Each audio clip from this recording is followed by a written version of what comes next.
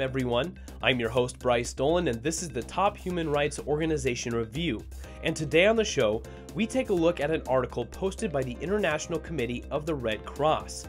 Now, according to the ICRC, the armed violence and insecurity in Juba has hampered economic activity, causing prices to soar and making basic goods and services inaccessible to many. Water distribution networks have also been affected, and this has led to outbreaks of waterborne diseases such as cholera. Now, the Nile River is a main source of water for people in that region in South Sudan.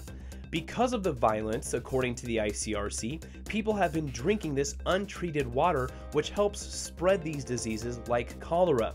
Now, the ICRC responded to this humanitarian situation by installing an emergency water treatment plant in the Lago. This plant produces over 400,000 liters of clean water per day and delivers it to displacement sites and health facilities. The facility is a vital lifeline that helps to counter the spread of cholera in the region. Working closely with the South Sudan Red Cross, the ICRC also installed water distribution points in cholera-prone areas around Juba. So again, the ICRC doing great work, doing as much as they can to help the people in the South Sudan region, in the Juba area, to help those people have clean water and to help them fight this cholera outbreak.